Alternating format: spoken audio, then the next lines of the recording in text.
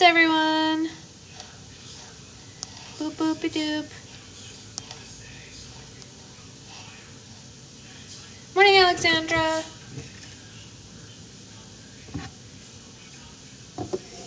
Hey, Cindy. Hey, Mina.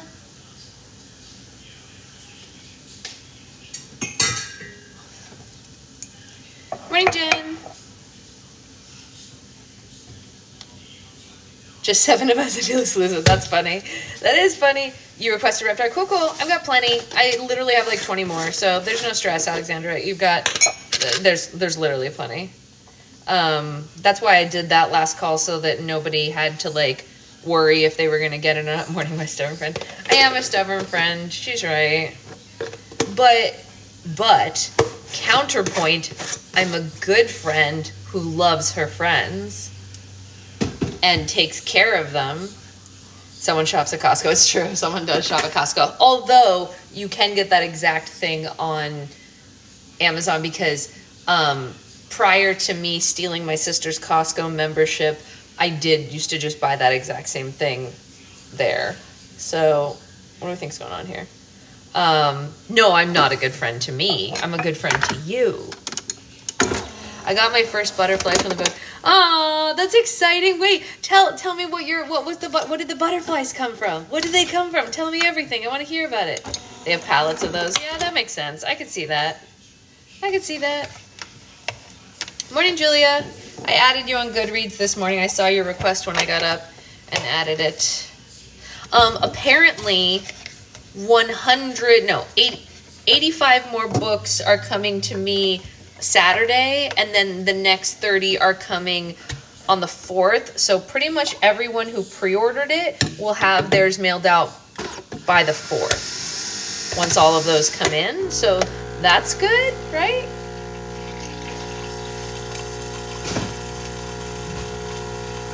I think it's good. Your book goes today. Oh, yay, Anya. I'm excited. I can't hear what you think. Oh, my God. What do we think's going on over here? This rainbow.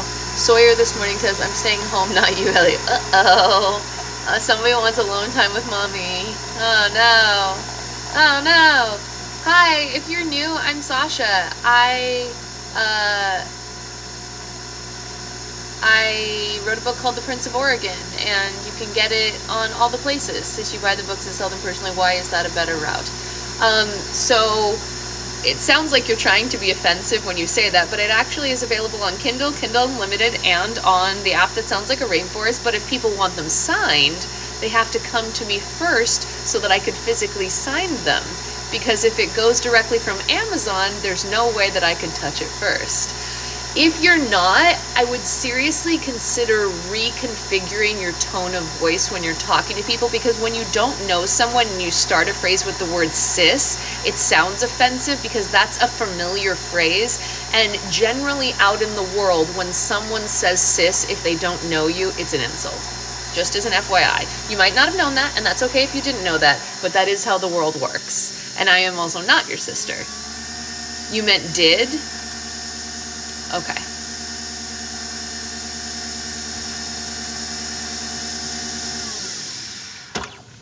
We'll see. Anyway, in order for me to sign them, they have to come to my home first, because I cannot sign a book that does not come to my home or place of employment. Morning! Reaction watching the news at the bar. Aw, you're all the way to the news at the bar already? Whoa. Whoa, whoa, whoa, whoa. Jen doesn't believe. Jen is a non-believer. Hey, Ray. Jen is a non-believer. My dad has requested I buy another book from you, signed by you, and see. Cindy, I owe you one anyway, so don't purchase another one. Just give me a second until I have them, like, the one, because here's the problem, Cindy. All the ones I pre-ordered are going to have the misprint of your name, so wait until all of these have come through, and then the new stuff has taken effect, and then we'll get one when it's correct, right? That makes more sense, yeah? Because it needs to, the ones that were already ordered aren't showing the correction. That's the problem. So we should wait, right? That makes more sense. We should wait till it's fixed. I don't trust people, but I have typed sis instead of did. That is true. That is true. That's a fair point, Becca. That's what we'll give the benefit of the doubt. Yeah. No, I'll get one for your dad. Not a problem. We can make that happen. We can make it happen. I can make books happen for all the peoples. Hopefully it will start going faster when the AZ apps, or do you see that? Whoa, steamy. When the AZ app starts sending them to me sooner? I don't know. Steamy.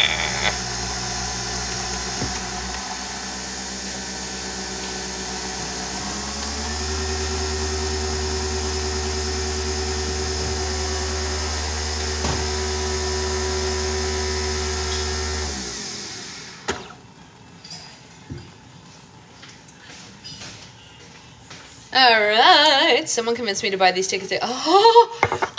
Cindy, I'll go with you. I'll go with you. And Mina will come too. Right, Mina? Right? We're all going. Let's go. Where is it? Can I come? I want to go.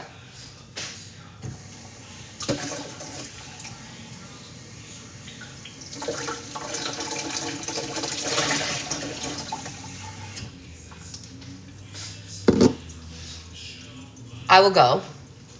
I don't want to go to Texas. Secret Fiancé's in the shower, which means we can do a circle of the whole room. Whoa, I don't have to hide you guys. Look at this dill plant. This dill plant is out of control. It like is overtaking its siblings like insanity. The basil's doing pretty well also, but this dill, look at this. This is my hand. This is the dill. This is so much dill. So much dill. And then the parsley, so small parsley, so much dill. And also the Monstera, as usual, thriving. I did not do this. The plant came with that owie. I did not do that. Yeah, dill, don't have to wrap them if your aim is to go faster. Yeah, no, seriously. All right. So, I have a random question. Can I put Aquaphor on my ear? I believe yes. I believe yes. Oh my god, it's been a minute since I've seen the Monstera. The Monstera is huge. It's a huge Monstera. Humongo. Yes, who has piercings and can answer this question for Tressa? Honestly, Tressa, if no one here can answer the question, I will ask my sister-in-law. You just got a new Monstera? Are you going to put it on the shelf that I got you? I hope you do. You're also coming to San Francisco. Oh, wow. You're on a tripod. You're definitely on a tripod. You're on my travel tripod, actually. This is the one that collapses. There's one that lives in the slime room. This one collapses and goes with me wherever. It's the one I keep telling Zelda she should get. Because it's so cheap. It's so good. Cost me like $11. Aquaphor is fine, just make sure you disinfect first. Okay, there you go. Hey, Casey. Uh-oh, we're getting conflicting information. We're getting yeses and nos. Uh-oh. I don't know. Maybe we should ask my sister-in-law, because she's actually like a professional. Professional what? Well, she's a tattoo artist. Ah. Yeah, let's ask Rowan. Tressa, just message me and remind me after this to text Rowan and see what she says. She uses a lot of Aquaphor. Aquaphor? Yeah. What's that? Stuff that you put on tattoos generally when they're healing. Among other things. Somebody had an infected tattoo? No, she has a new piercing, but usually tattoo parlors do piercings, so she could ask someone there. Tressa got a new piercing and it's just scabby. It's what? Scabby. Yeah. And she wants to know if she can use Aquaphor on it, and there's conflicting information in the chat, and so I said, well, let's go to a professional. Like, What's the internet stuff? I don't know. Kristen uses Aquaphor for her lips. Whoa, like for chapped lips? I bet that really works. Yeah. All right, let's read a book. You like my hoodie? Oh, thanks. It was a present. It was a gift from someone whose name starts with a B and ends with an Eka. Wait, I know this one. You know it? Quebec. Quebeca? Quebec. That doesn't start with a B. Quebec. Oh, okay, Jen. All right, so it might just be fine, Tressa.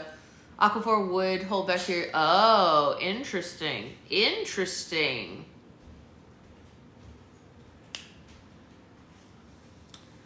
All right, so Mina is off to read The Prince of Oregon, which I wrote. If you're new here, feel free to purchase it, or you can download it on Kindle Unlimited for free. People are reading it on Kindle Unlimited because I can see the pages going up every day. It's very exciting to watch, like, as people read. You can see them. It's kind of fun. Bacteria loves wet stuff except honey. Bacteria hates honey. I did. That's pretty good, Beck. I'm not mad about that. All right. We are here. It is cool that you can see it. I like it. I like that you can see how many pages people are reading each day. Since the book came out on Kindle Unlimited alone, 1,600 pages have been read of the book.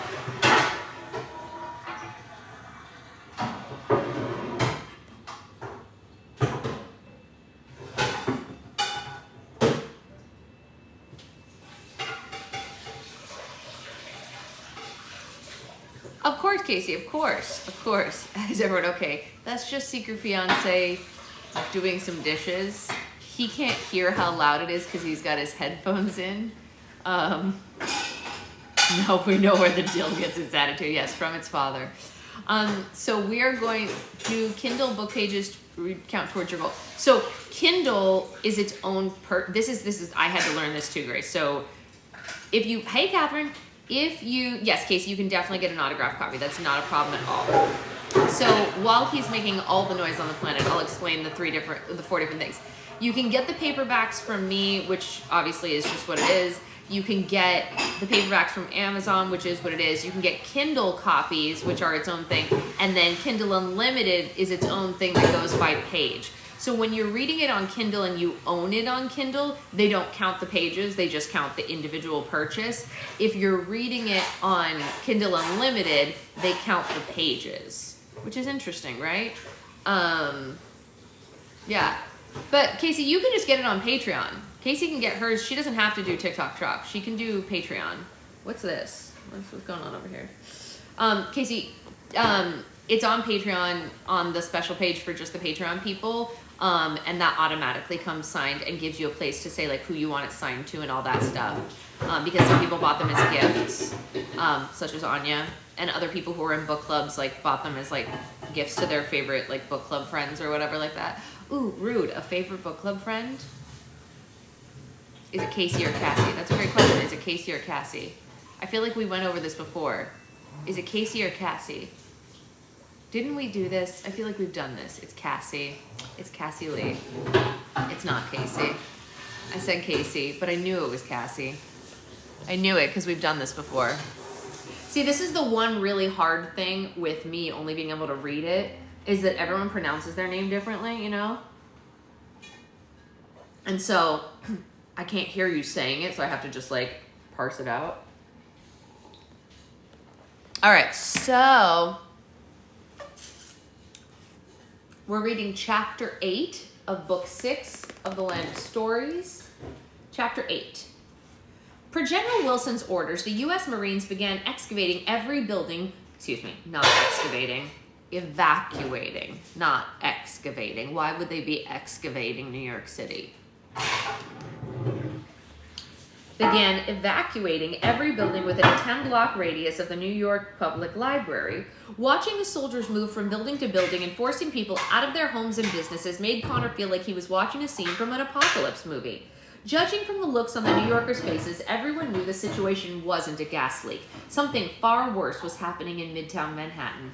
The homeless man led Connor and his friends covertly from alley to alley, careful not to attract the attention of the Marines. With every step, Connor wondered if they were doing the right thing by following him or if they were putting their trust in a complete lunatic. My name is pronounced like Tony the Tiger, only Grace. I knew that. Where are you taking us? Connor asked. Shh, the homeless man said and placed a finger over his mouth. If they catch us sneaking around, we'll never get to your sister. Sorry, where are you taking us? Connor whispered. We're going to the subway entrance on the corner of 40th and Broadway. We're taking the subway? Connor asked. But won't the train... How would the train get us... But... We're taking the subway? Connor asked. But won't... Why can't I read this sentence?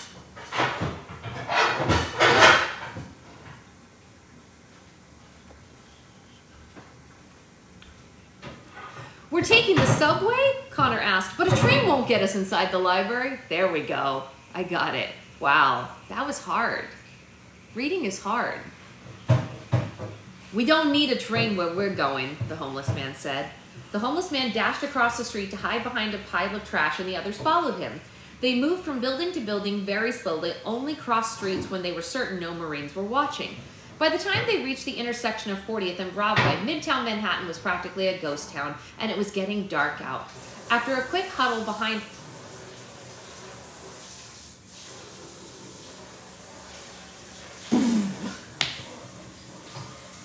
I wish he could hear me. So like, he's washing the cutting board. After a quick huddle behind a large delivery truck, the homeless man raced across the intersection to the southwest corner and hurried down the steps into the subway station. A moment later, he popped his head up and whistled to the others. "The station's empty," he called them. "Hurry while the coast is clear." Connor and his friends joined him underground. Their footsteps echoed off the station's tiled walls. The homeless man jumped over the turnstile to avoid paying, and the others copied him. Red was the least agile, and her gown got caught in the revolving turnstile. Goldilocks had to slice off a layer of her dress to set her free. "Now everyone follow me to the end of the platform," the homeless man said. "Wait," Connor said. "We aren't going further until you tell us exactly where we're headed." "Kid, I promise, it'll make sense once we're there. But until then, you just have to trust me." The homeless man reached down... Nope.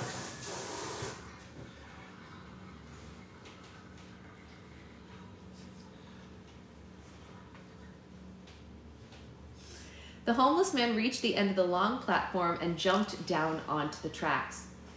"He can't be serious," Bree said. "We're not actually going to follow him down there, are we?" "What choice do we have?" Connor asked. I know, it's wild.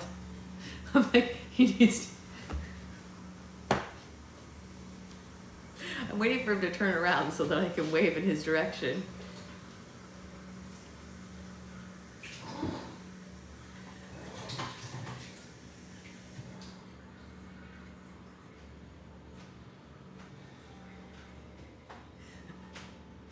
What's wrong? I was waiting for you to finish. What's wrong? I was waiting for you to finish. Yeah. What finish what? All the noise. Have you not It's been reading so the whole time? loud.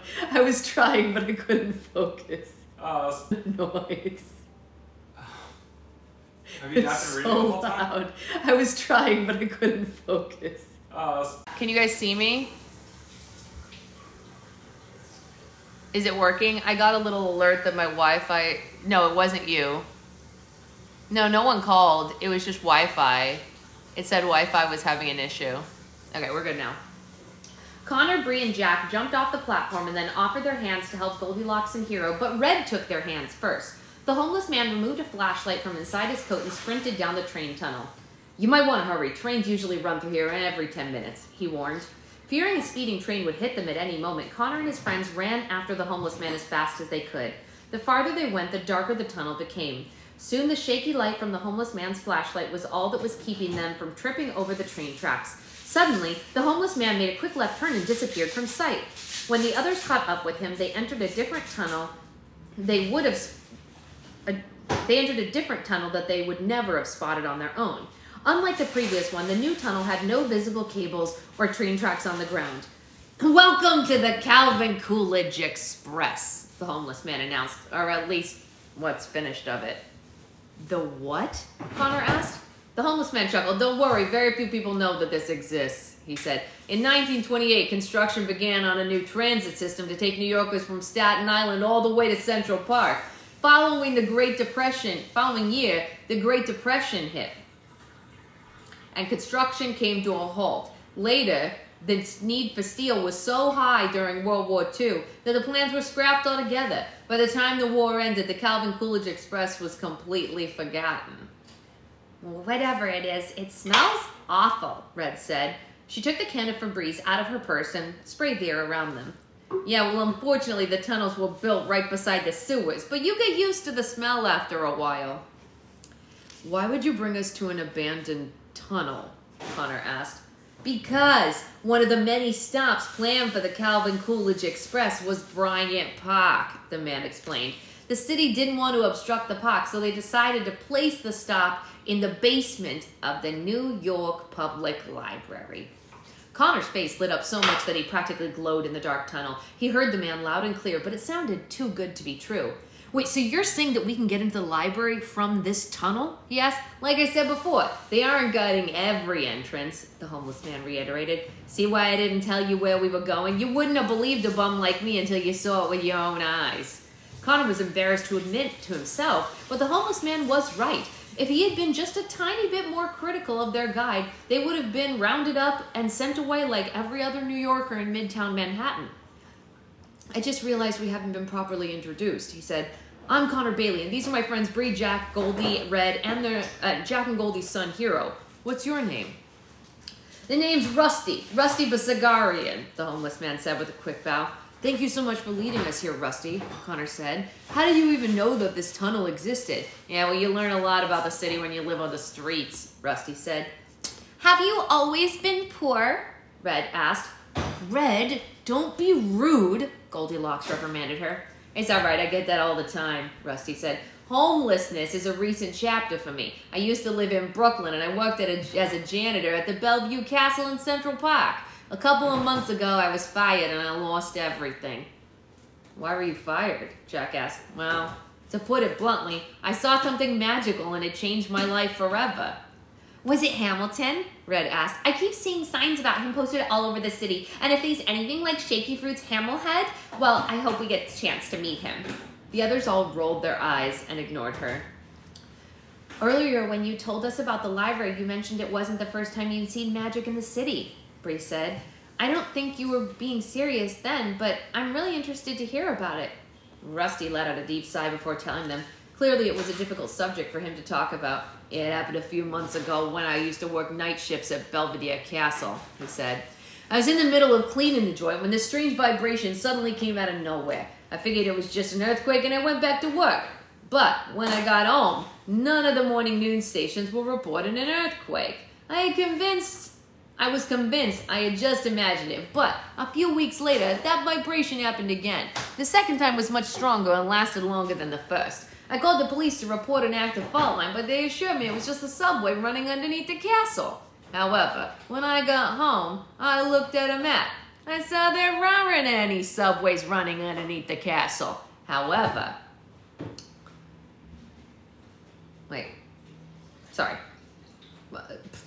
the rumbling didn't happen again until a few weeks later. The third rattle got the castle so hot it shattered the windows and left cracks all over the floor. I was nearly knocked off the balcony I was cleaning, and I remember it didn't feel anything like an earthquake or a train.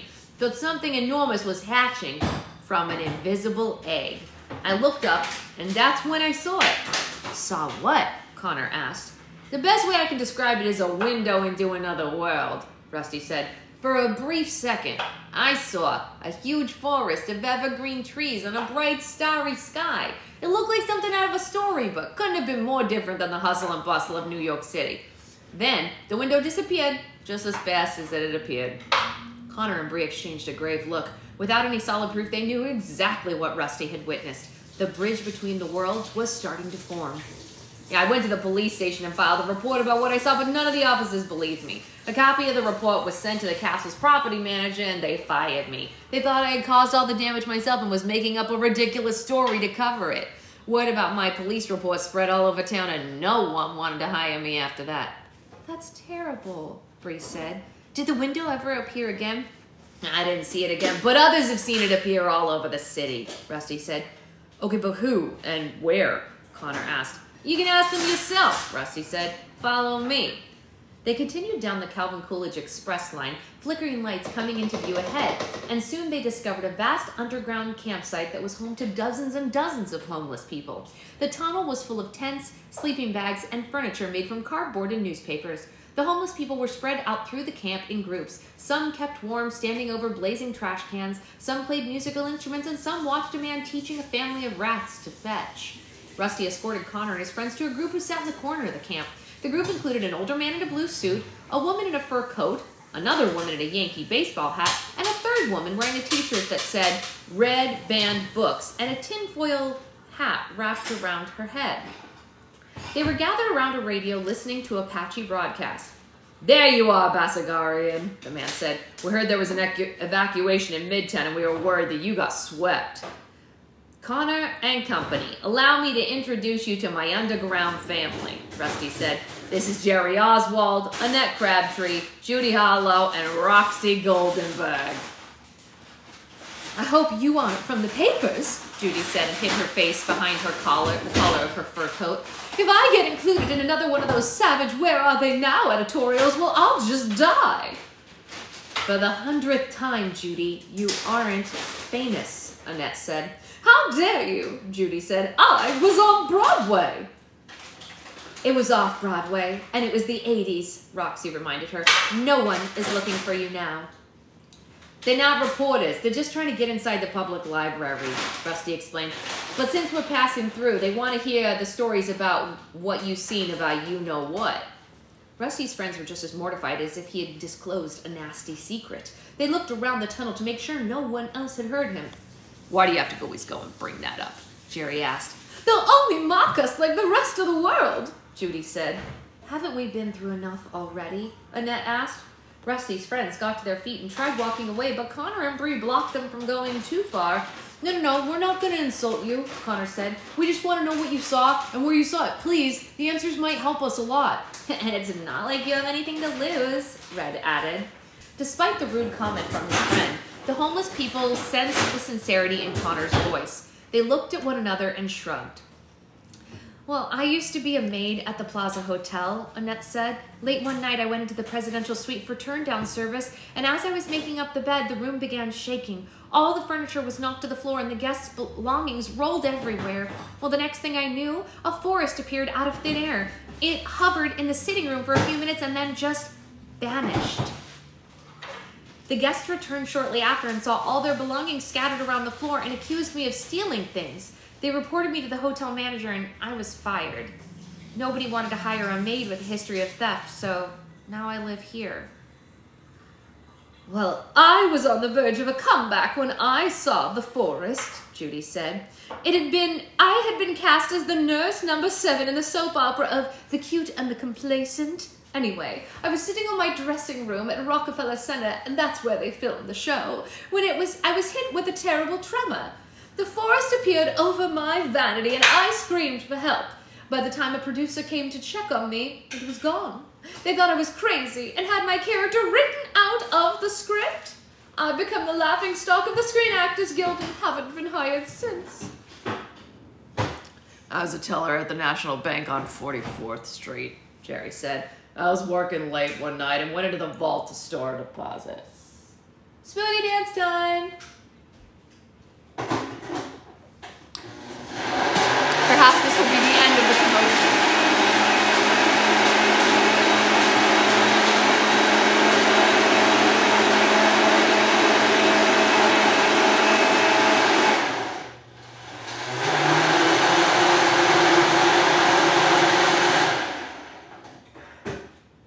Suddenly, the vault started to rattle. It was so powerful it knocked all the deposit boxes and money spilled onto the floor.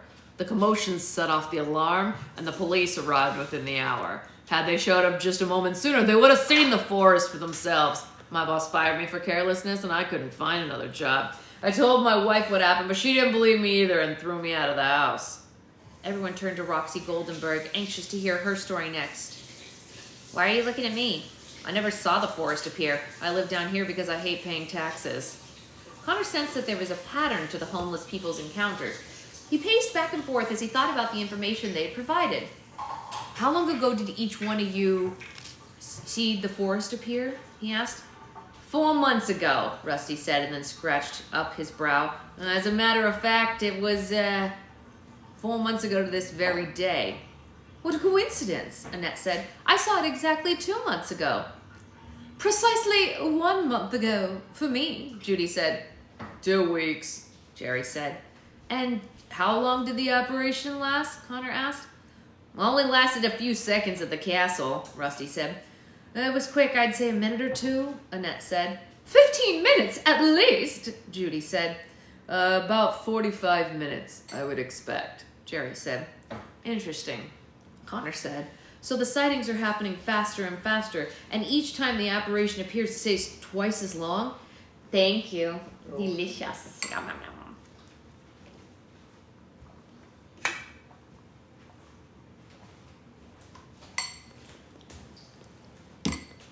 That was funny.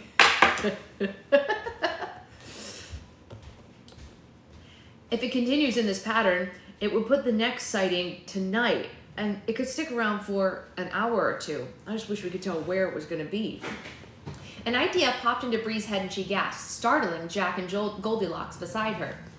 Actually, I think the locations may be just as predictable, she said. Bree looked around the tunnel and snatched a map off the sleeping homeless person. She spread it out against the wall of the tunnel and had Jack and Goldilocks hold it in place.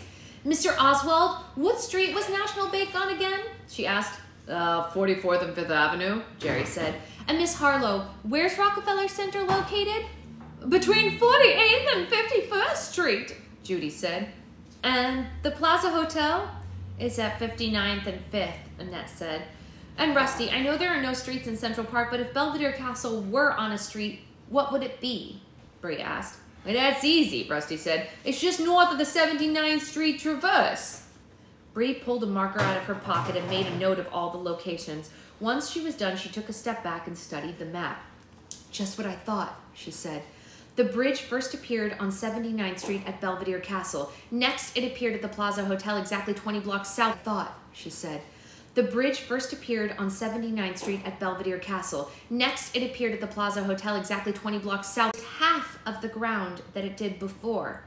So everything is a pattern. Did it go weird again? I just saw a thing that said I lost connection. Did it happen again? I got an alert that was like, your Wi-Fi is unstable, which I don't understand. It did.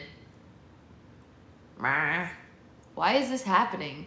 Literally, today is like chaos incarnate. That means that we can trace when and where the bridge will appear next. According to the formulas, what place would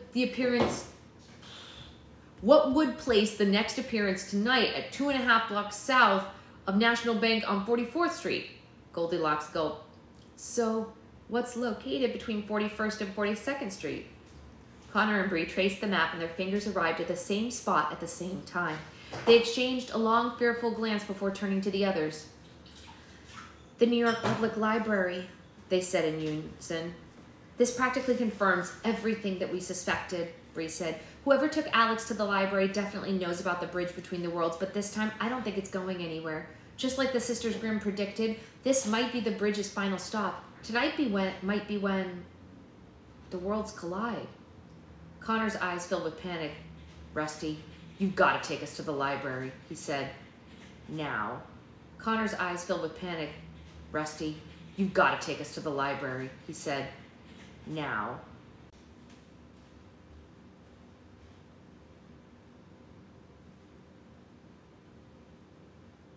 Hello? Are we back? I turned it off. I turned the Wi-Fi off. That's so weird. Why is it going in and out like that, do we think?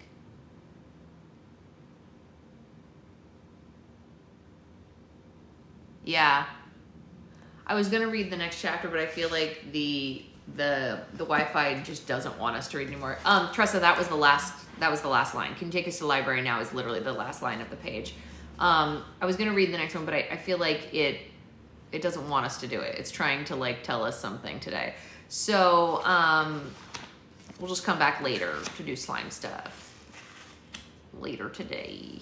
Yeah, not meant to be today. That's okay. And we'll come back later for slime. It's not a big deal. It's not a big deal. Not a big deal. We will make it work. No worries. We love slime stuff. I'll see you guys later, and I hope you have a great rest of your day. Mwah!